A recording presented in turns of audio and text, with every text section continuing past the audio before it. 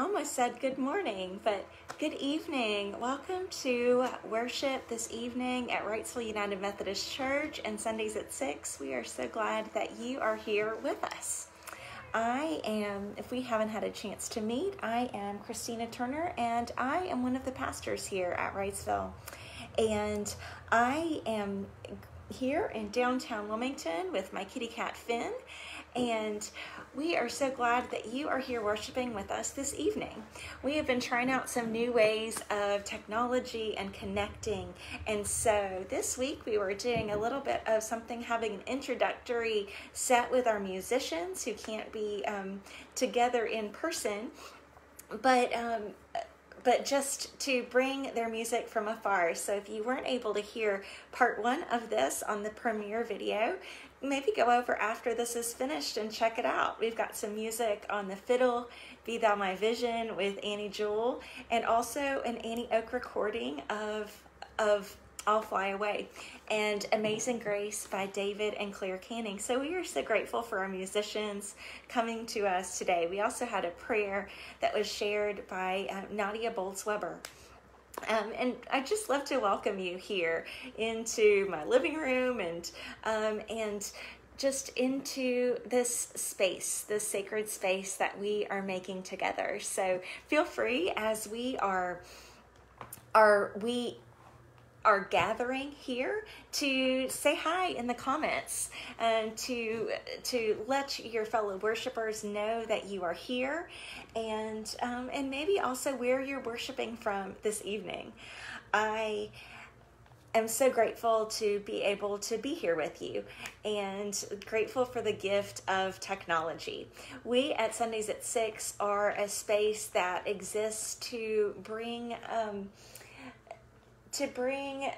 comfort, to bring peace, to bring a little bit of ourselves, however we are, however messy or bedheaded or whatever. And so we are so grateful that you are here. And just a couple announcements to kind of get the rest of our worship time started. We are having an online talent show, and so we would love for you to participate. It is going to be called Hey Wrightsville, Look at Me. And so we have lots of folks, some of you who have been practicing for recitals or looking or having sports games canceled, and so we would love for you to show off to your church family. We want to be your biggest cheerleaders, and so we would love for you to post in the Hey Wrightsville Look at Me event page and to see that there. We also are having a Super Service Saturday slideshow that will be airing this week. But remember, our Vision 2020 practice for the month of April is outreach. And so we would love for you to find a way to serve. There's some awesome ways to serve up on our Serve Locally page on WrightsvilleUMC.org, and you can check that out there if you're in need of a project for you or your family to just to reach out in. We'll be having a slideshow of some of those things next week, and we are grateful for all of our folks who are leading us. We also encourage you, if you are able, to please give. If you can still do that right now, there's a couple different ways you can give. You can give on WrightsvilleUMC.org, click on the financial giving spot, or you can also give on our app, or you can do the old-fashioned way. You can write out a check to Wrightsville United Methodist Church, P.O. Box 748, Wrightsville Beach, North Carolina, 28480. I wrote it down this week so I would remember it. But we would love to have you continue to give and to be generous. Our outreach committee is featuring a different organization every week, and this week it is Hope Recuperative Care. Hope Recuperative Care is an organization that works with folks to provide respite and to provide a safe place to heal and recover whenever they are getting out of the hospital. They are especially in need right now during COVID-19. And so all of the donations that come in for that can be marked Outreach /Hope Recuperative Care. And this serves different folks who are unsheltered in our community, who are experiencing homelessness. And we'll be featuring more about them this week as well. And now, friends, I just invite you, we have already been worshiping in song, but now I just invite you to maybe take a deep breath in, to let a deep breath out, to let the light of Christ shine upon you, to let the love of Christ overwhelm you. And would you pray with me? Oh God, you are our help in ages past and our hope in years to come. You have promised that wherever 2 or 3 are gathered in your name, you are there with us. So be with us, Lord. Be with us across the miles and across the street. When we can't hold each other close, hold us close. Speak to us now, Lord, for your servants are listening. We ask all these things in Jesus' name. Amen. Amen. Welcome. As you are coming in, I invite you just to say hi and to say where you're watching from, where you're worshiping from. You can see my house. I'm enjoying the sunshine this evening. And I also am enjoying just the chance to reach out while staying in. If you missed the first couple minutes with music by Annie and David and Claire and Annie Oak, then go back and check that out after this. But I'm so glad to have you here with us. Our scripture today comes from the book of Acts, and we are in which we are considering where God is calling us to move forward in faith and in hope and in love. But fortunately, we don't have to do it alone. In the book of Acts, it tells a story about the first Christians, the very first Christians before they were even called Christians, and how they kind of made it up as they went along through the power of the Holy Spirit. I think musicians call it improvisation, when you take what is great from the past and you build on it and make something beautiful and something new. And so we're going to be thinking in the next couple of weeks about how to live creatively in the face of challenges. And so I'm so glad that you're here with me and Finn, whether you're from your back patio, your back porch, or your comfy couch. But I invite you to hear this scripture that comes from the book of Acts, chapter 2. We're going to start with verse 14a and then skip down to 22. But Peter, standing with the 11 disciples, raised his voice and addressed them. You that are Israelites, listen to what I have to say. Jesus of Nazareth, a man attested to you by God with deeds of power, wonders, and signs that God did through him among you, as you yourselves know. This man handed over to you according to the definite plan and foreknowledge of God. You crucified and killed by the hands of those outside the law. But God raised him up, having freed him from death, because it was impossible for him to be held in its power. For David says concerning him, I saw the Lord always before me, for he is at my right hand, so that I will not be shaken. Therefore my heart was glad and my tongue rejoiced. Moreover, my flesh will live in hope. For you will not abandon my soul to Hades, or let your Holy One experience corruption. You have made known to me the ways of life. You will make me full of gladness with your presence. Fellow Israelites, I may say to you confidently, David, that he both died and was buried, and his tomb is with us to this day. Since he was a prophet, he knew that God had sworn with an oath to him that he would put one of his descendants on the throne. Foreseeing this, David spoke of the resurrection of the Messiah, saying, he was not abandoned to hell, nor did his flesh experience corruption. This Jesus God raised up, and of that all of us are witnesses. Being therefore exalted on the right hand of God, and having received from the Father the promise of the Holy Spirit, he has poured out this that you both see and hear. For David did not ascend into the heavens, but he himself says, the Lord said to my Lord, sit at my right hand until I make your enemies your footstool. Therefore, let the entire house of Israel know with certainty that God has made him both Lord and Messiah, this Jesus whom you crucified. This was the very first Pentecost sermon that Peter preached, and after it was a response that I think that every preacher could only hope to have. Now, when they heard this, they were cut to the heart, and they said to Peter and the other apostles, "Brothers and sisters, what should we do?" Peter said to them, "Repent and be baptized, every one of you, in the name of Jesus Christ, so that your sins may be forgiven, and you will receive the gift of the Holy Spirit. For the promise is for you, for your children, and all who are far away, everyone whom the Lord our God calls." And he testified with many other arguments and exhorted them, saying, "Save yourselves from this corrupt generation." So those who welcomed Peter's message were baptized, and that day about 3,000 persons were added. Amen.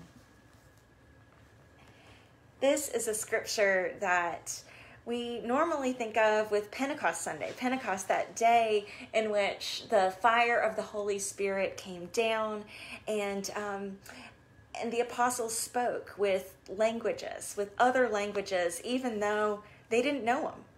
They were simple, regular people, fishermen and prostitutes, tax collectors and dealers of purple cloth. They were ordinary people, those ordinary people that Jesus chose to be the ones who would spread his message throughout the world. I think sometimes that I look at people in the past and think, oh, they must have a beautiful halo of light shining on them. Possibly a little bit like the halo of light that is shining in from my window right now. It's one of those strange things that we are normal people, but we kind of, in the imaginations of the people that come after us, will likely be those heroic folks that stayed at home for how many weeks? How many weeks did they not have church? What did they wear on their faces? Bananas? No, bandanas. They sewed masks from their house. They figured all of this stuff out as they went along. It's easy to make people in the past be heroes and saints, even when they were regular old saints and sinners. Peter's message is one of these things that I don't really read that much. We read the dramatic part of Acts 2, right? The part with the whooshing and the wind and all of the different languages. Wind and fire languages, that kind of, Holy Spirit, divine pyrotechnics. That's the sort of thing that we're used to, even if we don't understand it, we like it. It's dramatic. It's the sort of thing that would be on a Netflix or Hulu special. But we don't usually read the sermon that Peter gives afterwards. Maybe it's because, I don't know, people like fire more than they like sermons. I'm sorry, it's a vocational hazard, but it's true. But this sermon, as I was looking at it this week and a couple weeks ago, I noticed about how unusual it is that Peter, Jesus's friend, is taking the things that God has told them in the past and is making them new, is bringing them into the very things that he is seeing and hearing with his eyes and ears. Do you see how he goes kind of back and forth and back and forth? It's like a musician, a great musician, not a musician like me that can plunk out Mary Had a Little Lamb on the piano if the sun is shining right and my fingers are working correctly. Musicians like Annie and David and Justin and Claire and Isabel, who are trained and who have practiced their scales and know those things they know things by heart, so that in the future they can make up something beautiful and new. Did you hear it? Do you see it? The scriptures right there that Peter quotes. He's going back and forth between the past and the present. I wonder if Peter had a cat that was meowing aggressively beside him. Peter says, he quotes David. "I saw the Lord always before me. he talks about the past as a way of understanding the present. And the crazy thing is that he doesn't just keep it in the past. He says that Jesus, that all of those folks, and all of those things from the past are coming true right now. He keeps slipping back and forth between the past and the present, and the past and the present. And sometimes it's hard to say, what are you looking at what Scripture said before, or are you looking at what's happening now? It's that sort of thing that when you are one of Jesus' followers, you never quite know. Is it something old, or is it something new? I was thinking this week about all of the folks who are doing something new based on old skills. I am thinking of all of those old words that are being made new, right? All of those old words like community and communion. All of those old words like repentance. The writer Brené Brown talks about this. She, this week, this month, I don't know, maybe last month, you'll have to forgive me, y'all. It's all about connection and not perfection. But Brené Brown says that we are not called to go back to normal. Brené Brown says that we're being called to make a new normal, to create new systems, new ways of being, new ways of living our lives that don't just recreate where we were before. I imagine that it was hard for the early Christians, for Peter and James and John and Mary Magdalene and Phoebe and Lydia and all of those folks to say, what are you supposed to do again? We're baptizing them? What? What's happening, Jesus? What are you calling us to do? We need a training class. We need a roadmap. And yet, without a roadmap, without a training class, without 6 to 8 weeks of preparation, they took one step after another, after another, after another, and stepped right there into God's future. Friends, I am not a big fan of the word repent. It's kind of strange that in this Easter season that this word might come up over and over and over in this text. And if it doesn't come up over and over and over, Peter says, repent and be baptized, every one of you, in the name of Jesus Christ. He uses kind of harsh words, right? He says, repent and be baptized. It says that they were cut to the heart. He tells them that you gave him over to death. You crucified and killed Jesus. It's not exactly the sort of thing that you say if you want to get folks to come to your church, to be honest, or come to your Facebook Live. It's not the kind of sermon that draws a big crowd, right? And yet, this, in the words of some theologians smarter than me, sometimes before you hear good news, you have to understand the bad news. The word repent just means to turn around. It literally means to turn around, to take what doesn't fit anymore, to take what the Bible calls old wineskins and not pour new wine into them.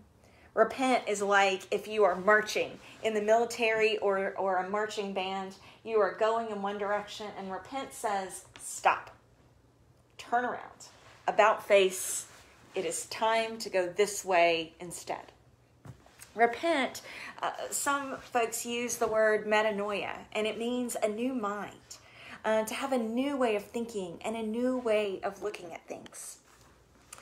Brené Brown, in her new podcast, Unlocking Us, talks about this new normal that we are being called to, or what I would call back to abnormal. Because I think that what God is calling us to, in calling us to repent, is saying, don't just recreate life the way it was. Make it better than it was. I'm going to flip you over so you can see this quote from Brene. She says, "We will not go back to normal. Normal never was. Our pre-corona existence was not normal, other than that we had normalized greed and inequity and exhaustion, depletion, extraction, disconnection, confusion, rage, hoarding, hate, and lack. We should not long to return, my friends. We are being given the opportunity to stitch a new garment." I love that. To stitch a new garment, one that fits all of humanity and all of nature.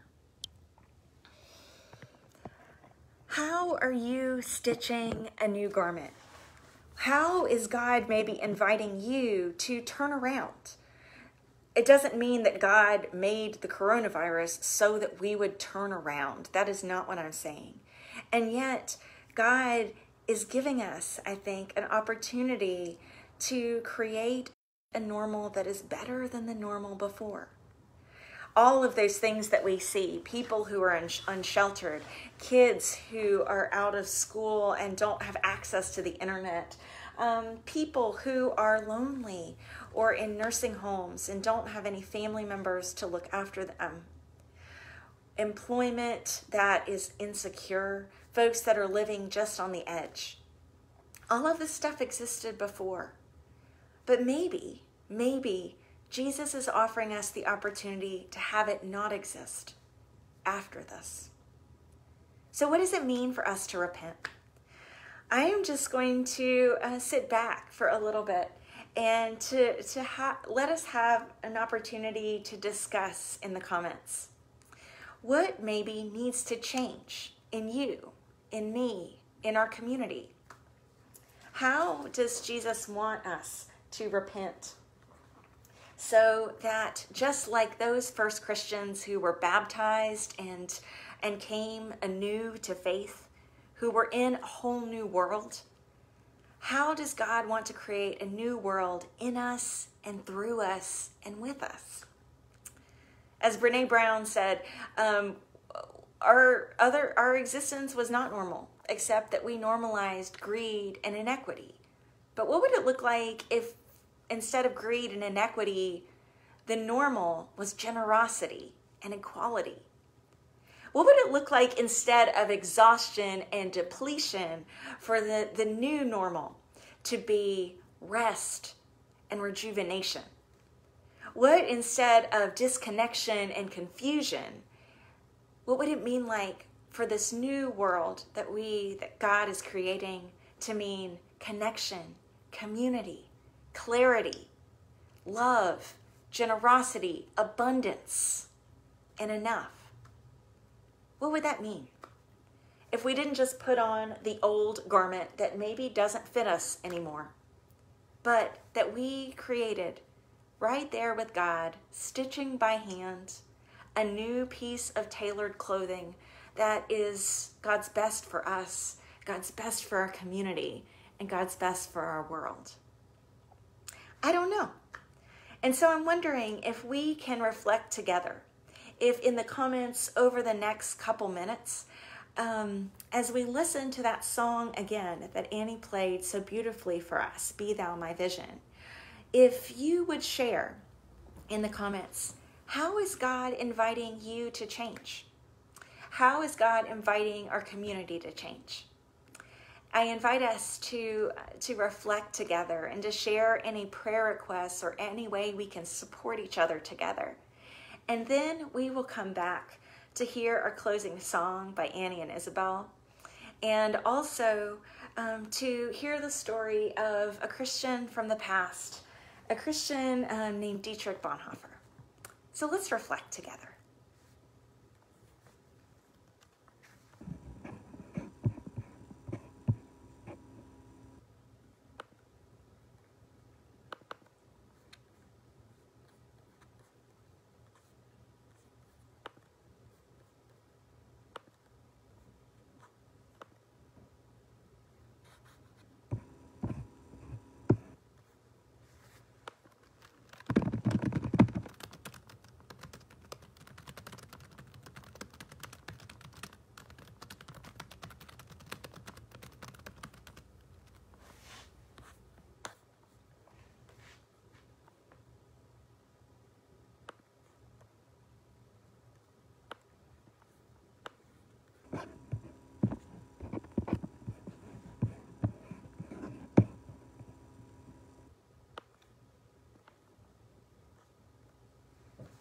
would love to hear any reflections that you have. How is God inviting you to change? What would that new normal look like? Feel free to type that in the comments. And we are also going to, while we do that, we will hear that song that Annie played beautifully as we have a conversation together.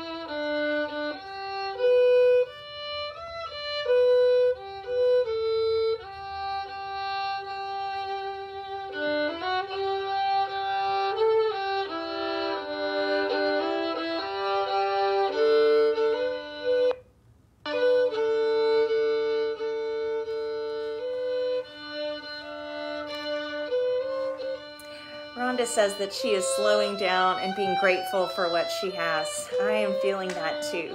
And learning to be more comfortable with chaos and uncertainty and making it up as I go along. And also to be more comfortable with silence and imperfection. Annie says that she feels that God wants her to take time to notice the natural beauty all around. Ashley to slow down and enjoy time with family and friends. I wonder if that's an invitation to us, that word, that phrase that keeps popping up, slowing down, taking time.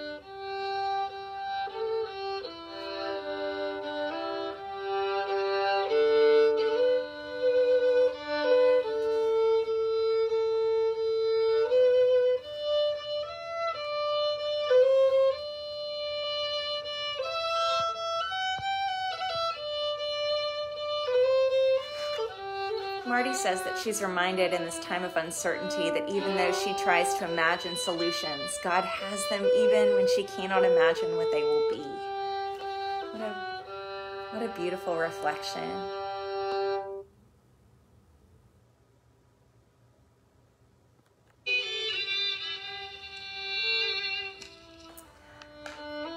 I wonder also how our community might need to change.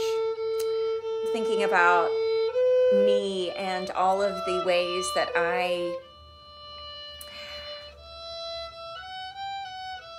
normally just go to Target and buy things at any hour of the day and without any thought of where they come from.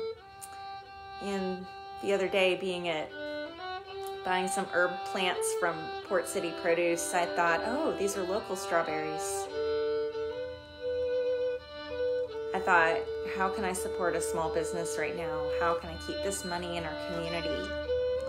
And I am wondering how I can keep that up after this time.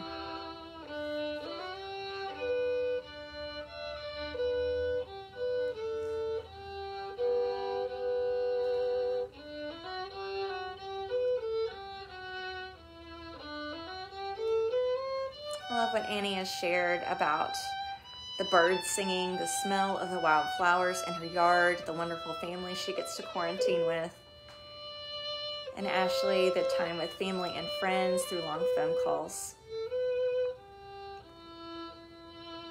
I keep hearing a couple of these phrases bubble up about the beauty of nature, about slowing down, and about being comfortable with uncertainty wherever we are.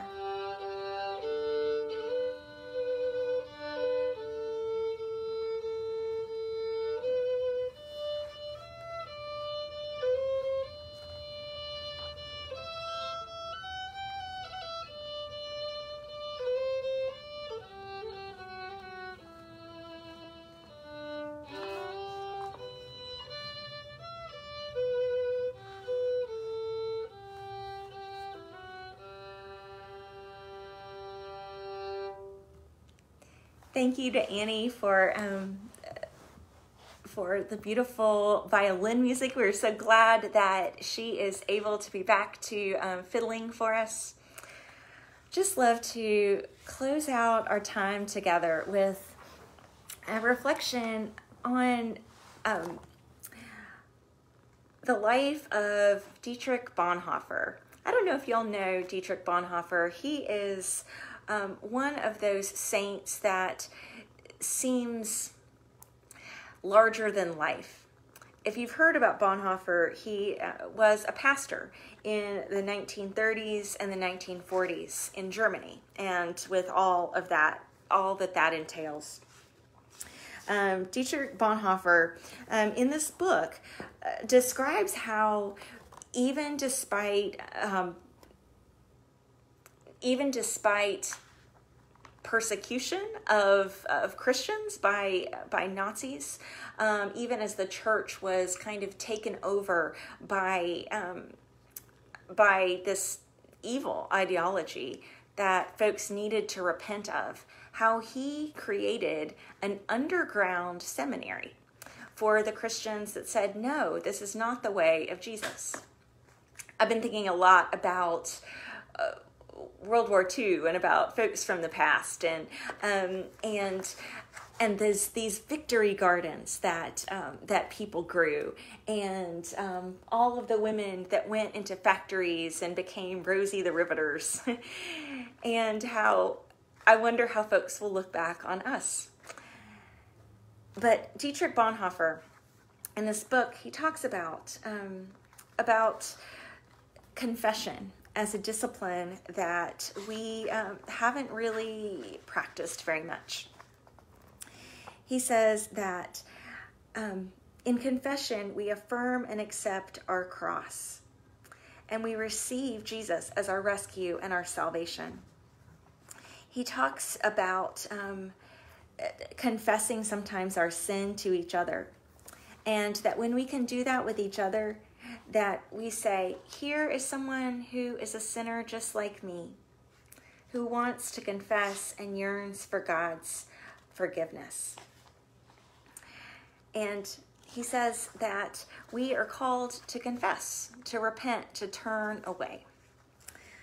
Dietrich Bonhoeffer had a tablet that was unveiled in the church in Flossenburg, which was a concentration camp in Germany, on Easter Monday, 1953.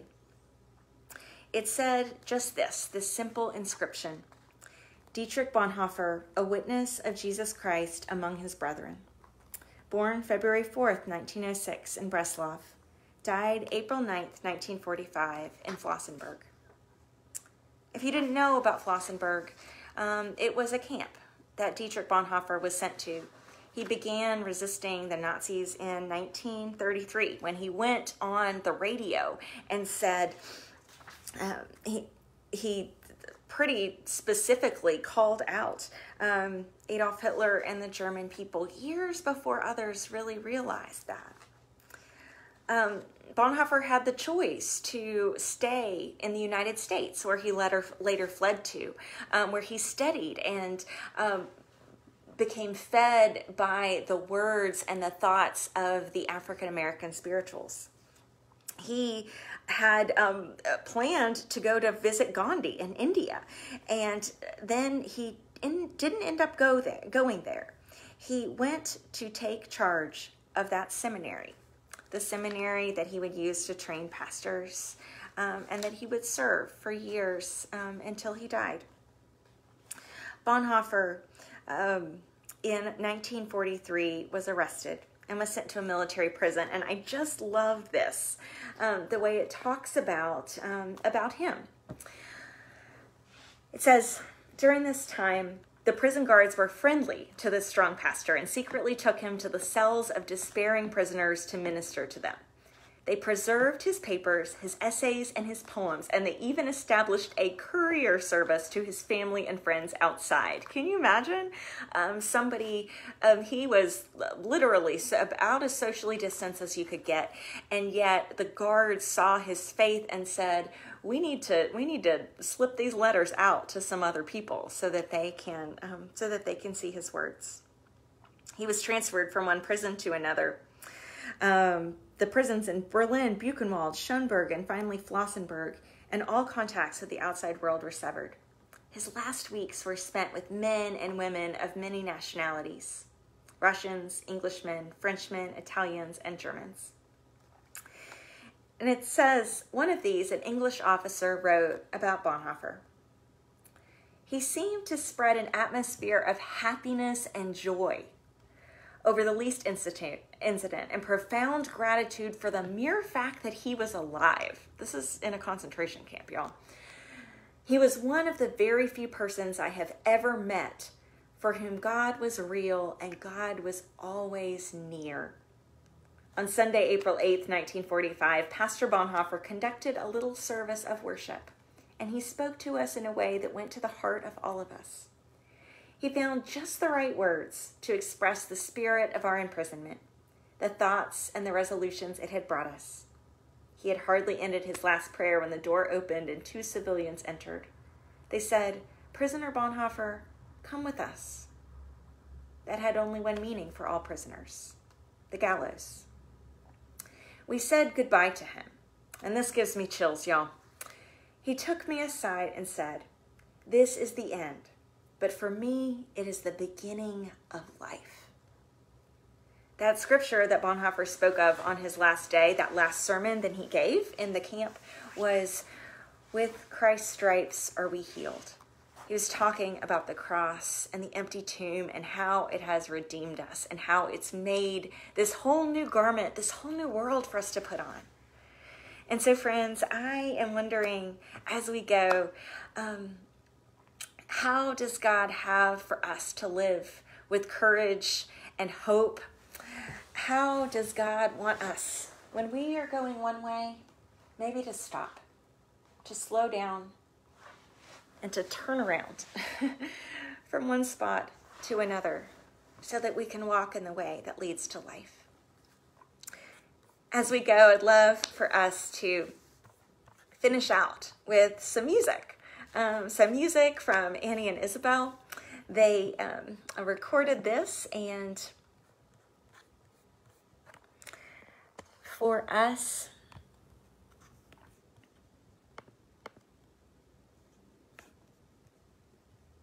and this is a song that I think is the prayer of a lot of our hearts. In the highways, in the hedges, in the highways, in the hedges, I'll be somewhere working for my Lord. So receive this as a benediction as we go.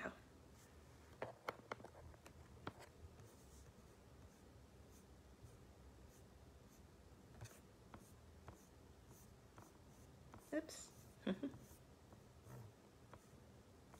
Thank y'all for your patience.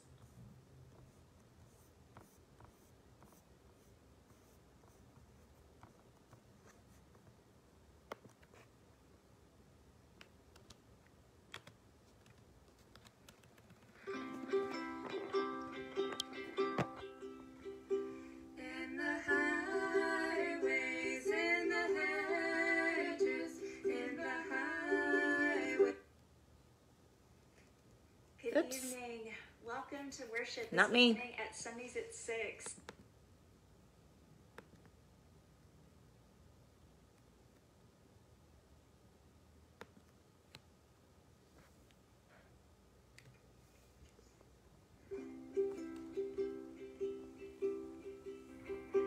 In the highways, in the hedges, in the highways, in the hedges, in the highways, in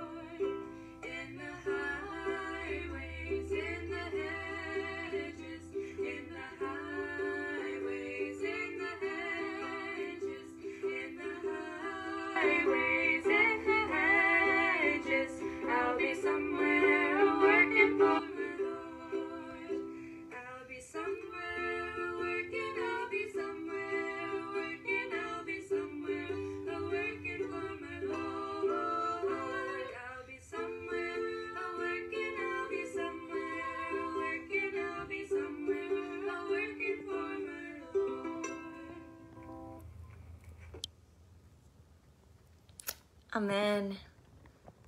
Thank you all so much for worshiping with us tonight. Thank you for being here.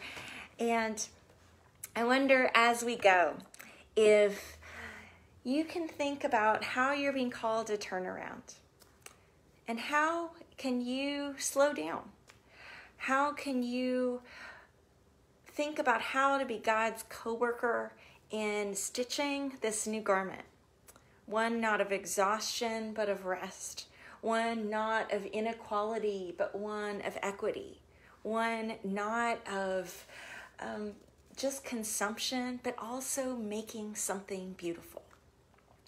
Friends, I'm so glad that you are here with us.